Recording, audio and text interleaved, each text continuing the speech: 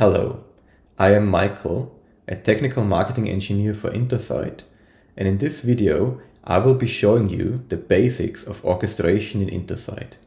Now, to get started, we're already loaded into the Cloud Orchestrator view here in Intersight, and the first thing you're gonna see are workflows. If you want to execute anything in Intersight Orchestration, you're gonna run a workflow. And workflows are essentially a combination of tasks. And tasks are individual activities, atomic activities that do one specific thing. The last thing you need to know about are data types. Those are just inputs, like string and so on. Now, let's get started by first creating a workflow ourselves. You can see there's a lot of them already here, but we're going to create our own.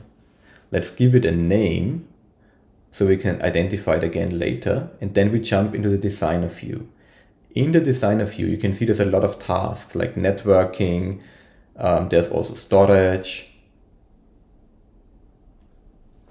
Terraform Cloud, and there's virtualization. So these are the main categories of tasks that we offer in Intersight Orchestration, and you can quickly search through them to, for example, find a task that creates a new server profile from a template. So we drag and drop it into the field and connect it. And now we have a very, very basic workflow.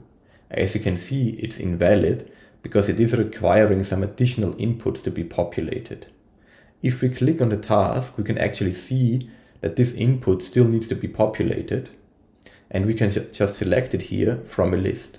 So no typing strings or anything, we can just select things from a list. Same thing for this input, we can populate it as a workflow input, for example, which is an input that end users can provide. So we just click on it and it automatically generates all the required data for the workflow input. We don't need to type anything ourselves unless we want to modify it. Okay, now we can actually go ahead and execute this workflow. So as you can see, we're going to be asked for a name that this new profile should get, which is going to call it YouTube, and then we're going to execute the workflow. Now this is going to run all the tasks that we have in order. Now in this case, we only have one single task. So after that is done, the workflow will complete successfully. Well, let's say we're not happy with what we just did. We can actually click on the rollback button, which will bring up the rollback pane. And that will allow us to undo actions we've just performed. So this will actually delete the profile we just created. This is one of the most powerful features in ICO, because we can just create something and then undo it again. But let's say that what you want to do is not possible with the built-in functionality. Well, we also have executors in Intersight Orchestration. These executors allow you to write custom automation, for example, Ansible playbooks, HTTP requests, or SSH commands. And there's also PowerShell. There's also additional operations we can use. So for example, loops and conditions.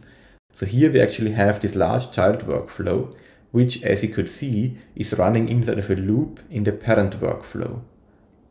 And once you build a workflow that you're completely happy with, you can actually export it and import it into a different Intersight account. So here we're just going to click on the export button, and up there's an import button so you can load workflows into Intersight again. Now there's a ton of other videos on Intersight Orchestration out there, so go ahead and check out our playlist.